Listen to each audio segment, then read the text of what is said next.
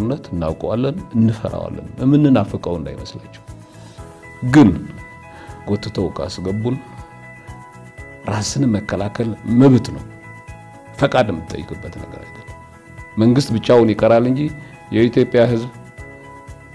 ትግራይ ሲወረር ዝም ብሎ አይመለከትም አሁን ስልጣን ላይ ያሉት የኤርትራ ልሂቆች የትግራይን ህዝብ ተሻግረው ከአዲስ አበባ ሽርክነት ይበጃናል ቢሉ አሁንም ቢሆን ከአያቶቻቸው አልተማሩም ማለት ነው የፈረሰች ኤርትራ ለኢትዮጵያ ስጋት ናት ለትግራይ በተለይ ስጋት ናት ይሄ ህዝብ እንዲወረድ አንፈልግ ደብረጽዮን የተናገረው ነገር አለ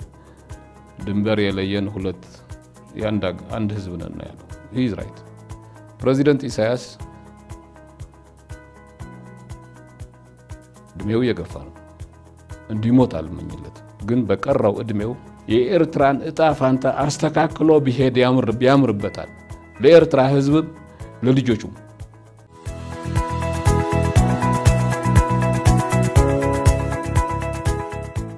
ታጋይና የቀድሞ ከፍተኛ አመራር አቶ አብርሀ እንኳን ለ45ኛው የህወሓት ምስረታ አደረሰ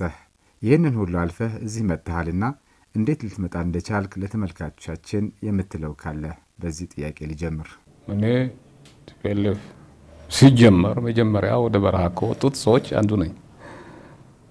ጥር 1967 ነው ወደ በረሃ የወጣሁት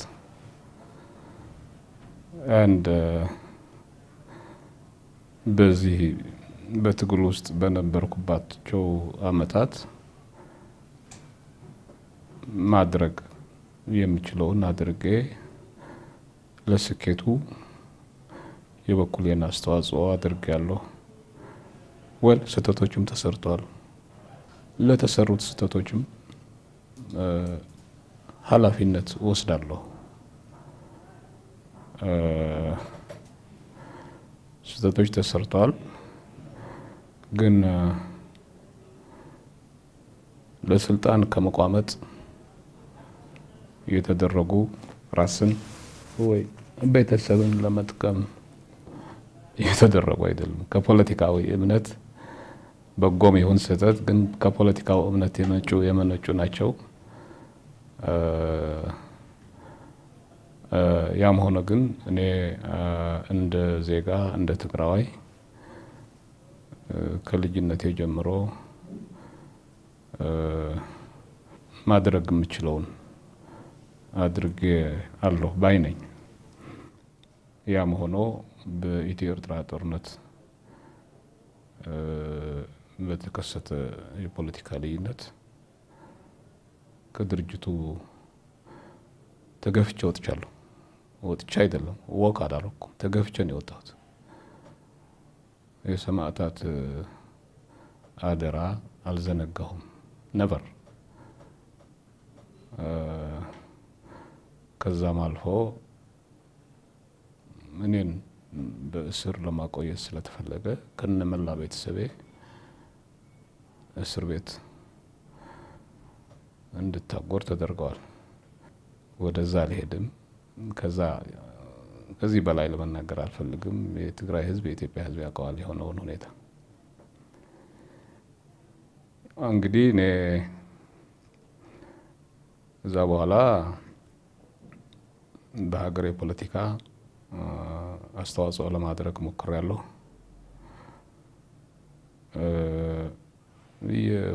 ሁኔታዎች ያስቸገሩ ሲሄዱ ደግሞ ውጭ ሀገር ስራ ስሰራ ቆይቻለሁ ለዩኤን ስሰራ ቆይቻለሁ ይሄ ሲሆን ግን እኔ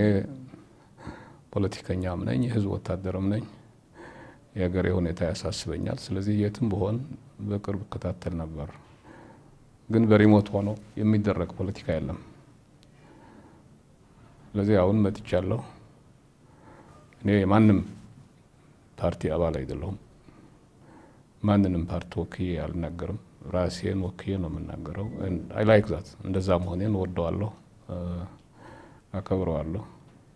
እዚህ የኔ ፖለቲካው ሁኔታ ይሄ እዚህ ላይ ነው ያለው ይሄ እንዳለ ሆኖ ይሄ ከአራት አመት ወዲህ የተበላሸ ሄደው የሀገሪቱ ሁኔታ ያሳስበኛል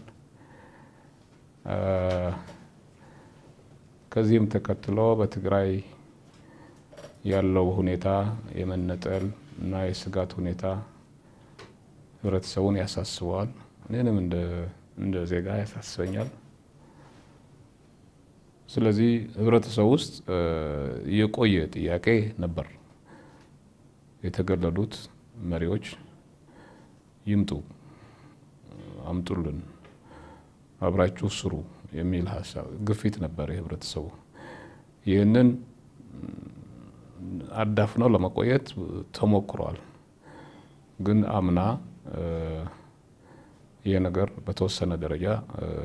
ተቀይሯል የትግራይ የንግድ ማህበረሰብ ሁለቱም ወገን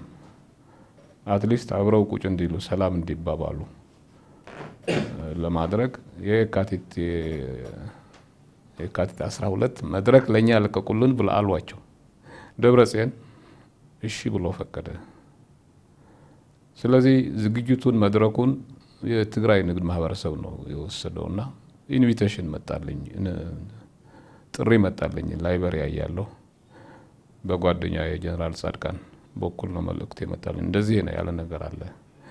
እንድትመጣ ይፈልጋሉ ይሄን መልእክት አስተላልፍልን ብለው ነገረውኛል አለ ጥሩ ነው መጣለው አልኳቸው ብዙም አላወላወልኩም ለማለት ራይት ታይም ነው ጊዜው ይጠይቃል ዘርፎር እንምጣ ሌሎችንም ቢመጡ የሚደገፍ የሚመረጥ ጊዜ ነው አልኩኝ ተሰባሰብን ያው አሁን እንደምታስተውሱት ሶብ ለህዝቡ ትልቅ ተስፋ የሰጠ ነው ይሄ ህዝቡ በጣም ደስ ብሎታል I'm happy እኔም ደስ ብሎኛል ህዝቡም እንደዚህ መደሰቱ ደስ ብሎኛል ከዛ ህዝቡ የሚጠብቀው ነገር አለ አብረው ይሰራሉ ምናምን የሚል እየሰሩ ነው የሚል yes ከደብረጽዮን ጋር እንገናኛለን ከዛ አንዳንድ ሐሳብ እንለዋወጣለን ግን ስትራክቸርድ የሆነ ፎርማል የሆነ ግብና ስትራቴጂ ያለው ነገር የለም እስካሁን ድረስ ተስፋ እናደርጋለን ለወደፊት ግን ይሄ እንዳለ ሆኖ ጥሪ መጣልኝ ከቲፒኤልኤፍ የካቲት 11 45ኛ አመት ትግሉ ትጥቅትኩል የተጀመረበት ጊዜ የተከበረ ስለሆነ እንድትገኝልን አሉኝ ይሄ ደግሞ አናዘር በጎርምጃ ነው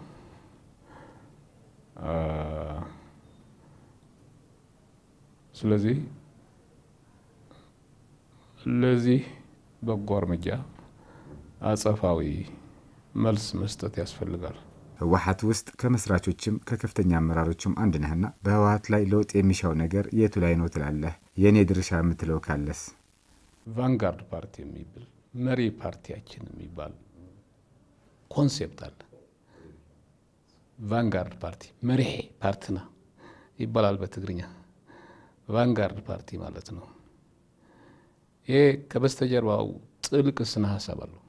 ስነ ሐሳባው መነሻለው አይዲዮሎጂካል መነሻለው ቲፒኤልኤፍ ይሄንን አስተሳሰብ አሁንም አልቀየረውም ቫንጋርድ ነኝ ነው የሚለው እስከሚገባኝ ግን ቫንጋርድ ፓርቲ የሁሉም አመንጪ ነው ማለት ነው ብቸኛ የሐሳብ አመንጪ ያ ፓርቲ ነው አይዲዮሎጂው ኦውን የሚያደርገው እሱ ስለሆነ ብቸኛ የፖለቲካ መሪ እሱ ነው ብቸኛ የስትራቴጂ አመንጪ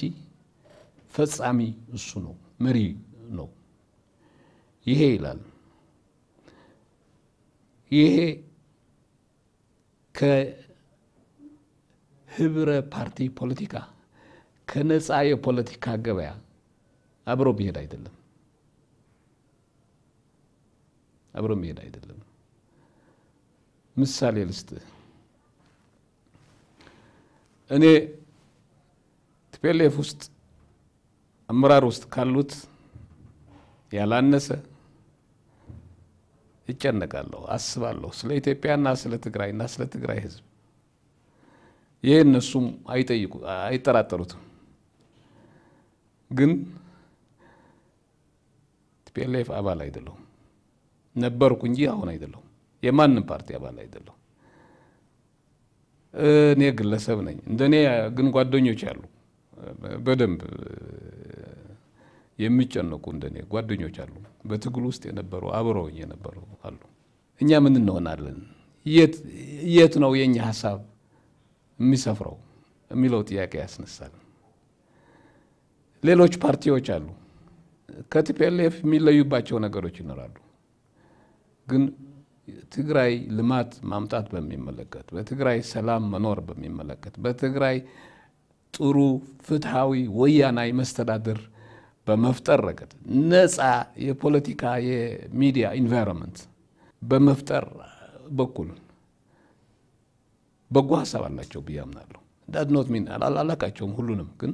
በዚህ ላይ ይስማማሉ ሲቪል ማህበረሰብ የንግድ ማህበረሰብ አለ very effective እኛንንም ያቀራረበ ትልቁም ነገር የሰራ ማህበረሰብ ነው ስንት ሚሊዮን ነው ለትግራይ ልማት ያዋጣው አምና የማህበረሰብ 500 ስንት ነው የነዚህ ሚና ምን ይሆናል በእያንዳንዱ ወረዳ ነጋዴ ያለ የንግድ ማህበረሰብ በጣም ከቲፒኤልኤፍ ፓርቲ ያላነሰ ኔትወርክ ኃይል አላቸው የነዚህ ሚና ምን ይሁን በልማት ግን ትልቅ ሚና አላቸው እንዴት ነው ሁላችንም ቲፒኤልኤፍም ሌሎቻችንም የሚያሳትፍ እንዴት ነው የሚሆነው ከዚህ ፓርቲ ቫንጋርድ ፓርቲ አይዲዮሎጂ ጋር እንዴት ይታረቃል የሚለው ነገር መልስ ማግኘት አለበት ይሄ ደግሞ በፓርቲና በመንግስት ያለው ግንኙነት መልክ እንዳይዝ ያደርጋል በሚዲያና በፓርቲ ያለው ግንኙነት እንዳይጠራ ያደርጋል ለዛ ነው ቅድም ቋንደና መጣችሁ ያልኩት እና ይሄ ነገር መጥራት ይኖርበታል በጣም ኢምፖርታንት ነገር ነው ለማለት ነው yes ይሄ እኮ ማሰሪያ እኮ ነው ይሄ ከተፈታ ዘን ማንንም ሰው በዜግነቱ ነፃነቱን ጠብቆ ማንነቱን ጠብቆ ለህብረተሰቡ ሊያደርግ የሚችለውን እንዲያደርግ ያስችላል ይሄ ፋንዳሜንታል ነው and የኢትዮጵያ ፖለቲካል ኢኮሲስተም ተቀይሯል ላይመለስ የአውራ ፓርቲ አይዲዮሎጂ አይሆንም አበቃለት የአንድ ፓርቲ ሄጅሞኒ በፓርላማ አብቅቶለታል የአንድ ሚዲያ የበላይነት አብቅቶለታል ተወደደም ተጠላ ይሄንን መቀበል ይጠይቃል ይሄንን አንተ መንግስት ብትወል ጠቅላይ ሚኒስተርም ብትወል I don't care አከብራለሁ ኦቶሪቲ አከብራለሁ ግን ኦቶሪቲ ስለሆንክ የሐሳብ የበላይነት አለ ማለት አይደለም ሐሳብ ነፃ የነፃ ሰዎች መድረክ ነው ይሄ መፈጠር አለበት በኢትዮጵያ በትግራይም ሁላችንም ወደፊት እንድንሄድ therefore TPLF ለውጥ አድርጋለሁ ይላል አንዳንድ በጎ ነገሮች አሉ ለምሳሌ በወረዳ ላይ ሊያደርጉት ያሰቡት ነገር የሚደገፍ ነው ኢንከሬጅ አደርጋለሁ በቃ ህዝብ የመረጠው ይሁን የካድሬ መጫወቻ አታድርጉት ህዝቡን ፊኒሽድ አገልጋይ መድቡ ደሞዝ የተቆረጠለት ፕሮፌሽናል አገልጋይ መድቡለት የሚያወጣው የሚያወርደው and ደብረጽዮን እና TPLF ይሄንን ለውጥ እናካሄዳለን ብለዋል ይሄ ነገር ከተሳካ እንደገና መጠላለፍ በማይፈጥር መልኩ እንደገና ይሄ የሌብነቱን ኔትወርክ ተመልሶ በማይመጣበት መልኩ በማያዳግም መልኩ ጠንካራ ኢፌክቲቭ የሆነ የመንግስት ቢሮክራሲ እስከ ቀበሌ ከፈጠሩ ጥሩ ነገር ነው ለውጥ ነው ይሄ ግን ከዛ በላይ ነው ቅድም ያልኩ ነው እዛ በላይ የፓራዳይም ሽፍት ያስፈልጋል ምንድነው የሚባለው በአማርኛ የፓራዳይም ሽፍት ያስፈልጋል I don't know አውቀው ነው የሚያደርጉት ይሄ ግን ዲቤት I want to debate it with them በሀገር ውስጥ ካሉት ግጭቶችና የውጭ ጣልቃ ገብነት ጨምሮ የፈጠረው ስጋቶች አሉ ኤርትራን ጨምሮ በመፍትሄዎች ዙሪያስ የምትለው ነገር ካለ well የውስጥ የሀገር ቤት ልበለው ኢንተርናል ኢሹ አንድ ነገር ነው ከኤርትራ ያለው ግንኙነት ሌላ ነገር ነው በሀገር ውስጥ በፖለቲካ ፓርቲዎች መካከል ልዩነት ሊኖር ይችላል ኦኬ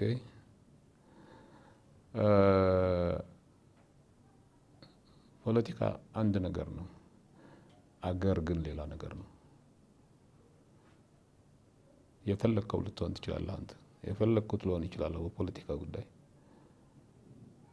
አገር ግን የጋራችን ነው በዚህ ሀገር ህልውና በዚህ ሀገር መቀጠል በዚህ ሀገር አንድነት በዚህ ሀገር ስርዓት መኖር በጋራ ልንሰራበት የሚገባ ነገር ነው and አሁን በአማራ ክልልና በትግራይ ክልል ያለ ጫጫታ ነው ማለት ይሄ ካድሬ የቦዘኔ ፖለቲከኛ ጫጫታ ነው ቢግ ፓርት ኦፍ ኢት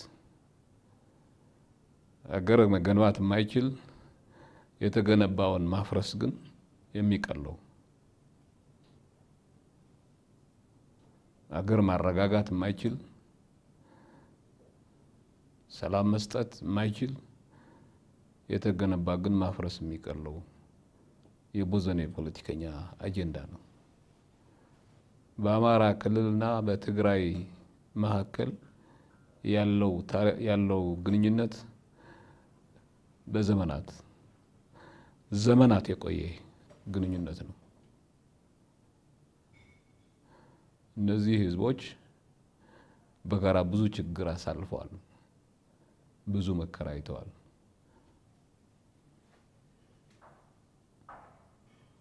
and መፎካከር የነበረ ነው ሸዋ ከትግራይ ይፎካከራል ትግራይ ከጎጃም ጋር ይፎካከራል ዋግ ከተንቤን ጋር ይፎካከራል ከትግራይ የነበረ ነገር ነው ግን ይሄ የብዙ መቶ ዓመታት ታሪክ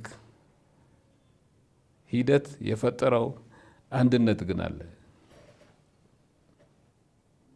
የጋራ እሴት አላቸው የጋራ ባህል አላቸው የጋራ ብዙ የሚጋሯቸው ብዙ ነገሮች አሉ ይሄ ሊመራኒ ግንኙነት በሚመለከት ስንናገር ይሄንን መሰረት መንካት የለብንም መርሳትም የለብንም ይረሳ አይገባም ስለዚህ አሁን ያለው ጭቃ መለጣጠፍ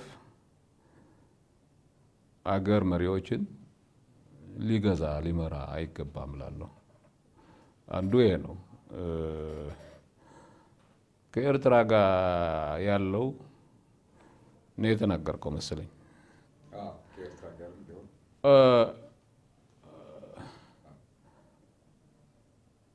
ቅድም ትግርኛ ብላችሁታል ግንኛ አሁን በሁለቱም ሀገራት ላይ የተጋረጠው ፈተና አለ ከፌደራል መንግስት ጋር ግንኙነት አላቸው ከትግራይ መንግስት ጋር ግን እሱ ነው የፖለቲካ ልዩነት በሀገር ውስጥ ባለው ጉዳይ ያለ ልዩነት እና ቢትዊን ስቴትስ ያለ ልዩነት መቀላቀል የለበትም መደበላለቅ የለበትም አንድ የኢትዮጵያ መንግስት በራሱ ህዝብ ጥቅም ላይ ከሌላ ወገን ከዶለተ የኢትዮጵያ መንግስት መሆን ያቆማል ለኔ መለኪያ እሱ ነው የኔ መንግስት መሆን ያቆማል ዱለታው በኦሮሞ ህዝብ ላይም ይሁን በትግራይ ህዝብም ላይ ይሁን በሶማሌ ህዝብ ላይ ይሁን ግን በኢትዮጵያውያን ጥቅም ላይ በአንድ ማህበረሰብ ላይ ከዶለተ የኛ መሆን ያቆማል እስከዛ ድረስ ተደርሷል ወይ አሁን መናገር አልችልም and I hope ጠቅላይ ሚኒስትር አብይ እንደዛ ያደርጋል ብዬ አልልም አሁን too early to say ግን ካስመራ በኩል የመጣው ቋንቋ ግን ደግ አይደለም ጥሩ ምልክት አይደለም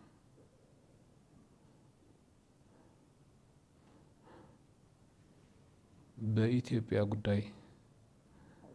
እኛ ራሳችን ውስጣችን ያለው ጉዳይ ራሳችን እንፈታለን እንጂ የፕሬዝዳንት ኢሳያስ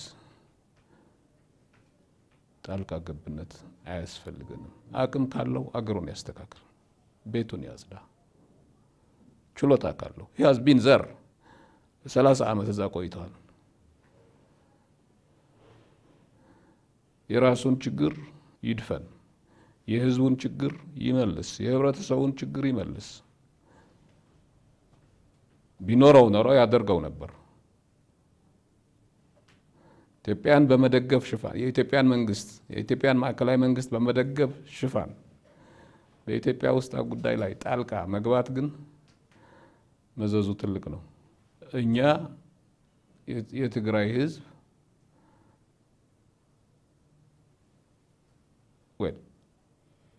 ሰራዊት ነበረው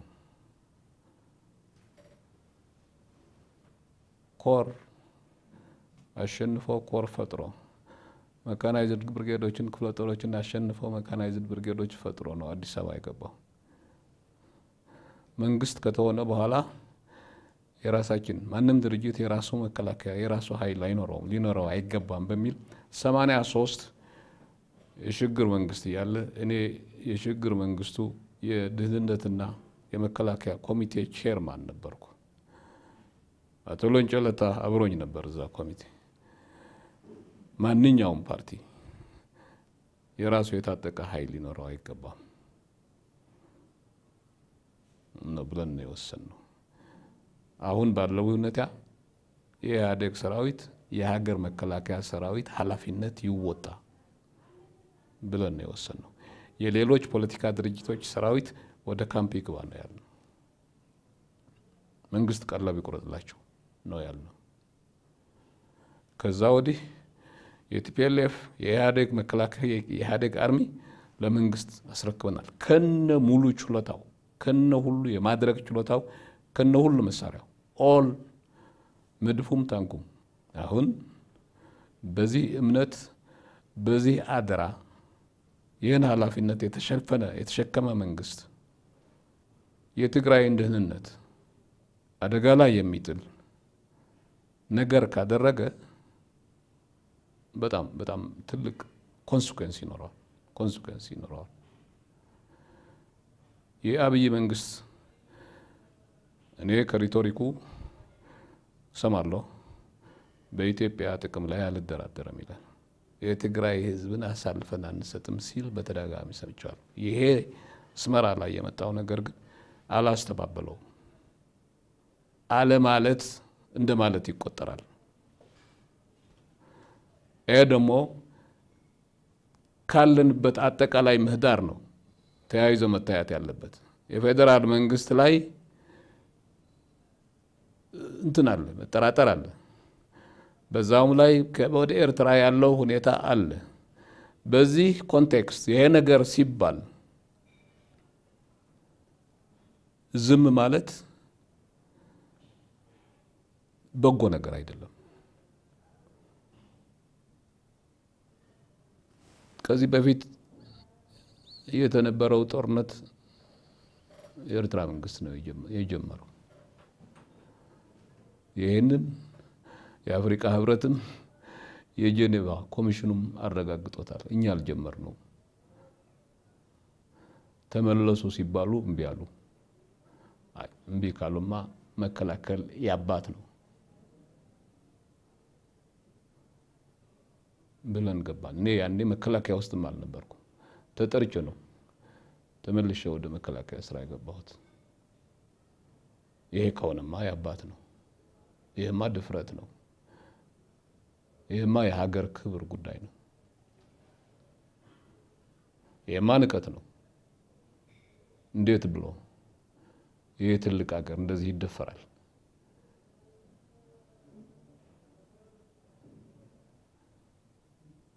ብለን ተገደን ነው የገባነው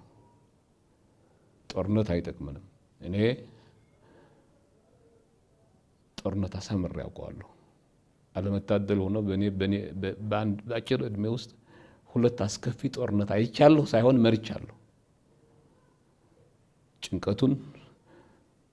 አቀዋለሁ ዋጋውን አቀዋለሁ እኔ ትናንትና አይታል ስንት ፎቶግራፍ ነው የተለጠፈው እዛ ሰልፍ ላይ ይሄ ከተሰዋው 5% የማይሞላ 1% የማይሞላ ከነዚህ ፎቶግራፎች በስተጀርባ አሮጊት እናት አለች አሮጊት አባት አለች አለ ጧሪ ያጣች ከነዚህ ህፃናት በስተጀርባ አባቱ ያጣ ልጅ አለ ባለቤቷን ያጣች እማወራለች አይታል እዛ ሰልፍ ስንት አካለ ስንኩላን በፊታችን እንዳለፉ እነዚህ የጠቅላላው አካለ ስንኩሎቻችን 3% የማይሞሉ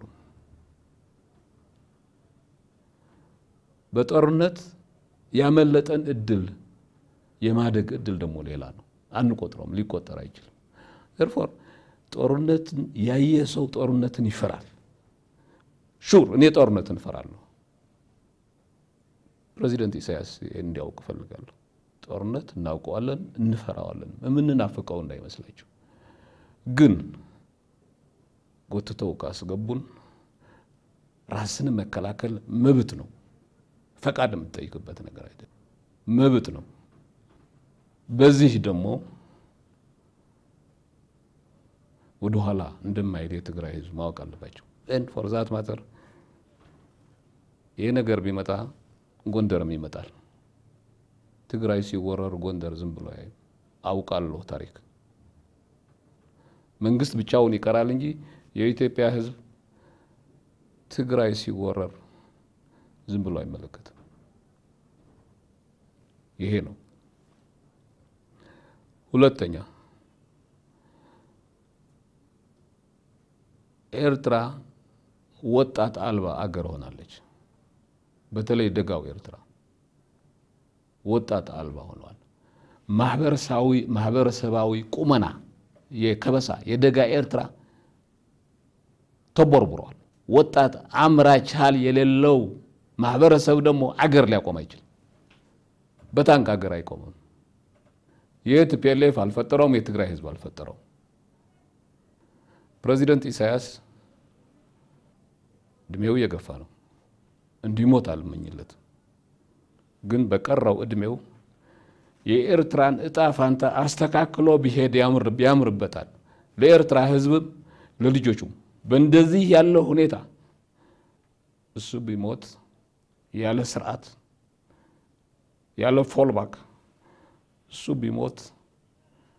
የኤርትራ ህልውና አደጋ ላይ ይወድቃል እነሱ ስለባድሜ ይናገራሉ አሰብ ለአረቦች ሰጥተው የለም ኤርትራን ማስተዳደር ያልቻለ ባድማልወስ አልሰጣችሁኝ ብሎ የሚያቆርፍ አይደለም ይልቁንስ ሳይረፍድ ኤርትራ አደጋ ውስጥ ኢምፕሎድ እንዳታደርግና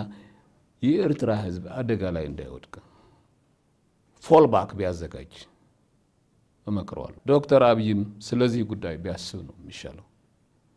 because የፈረሰች ኤርትራ ለኢትዮጵያ ስጋት ናት ለትግራይ በተለይ ስጋት ናት ይሄ ህዝብ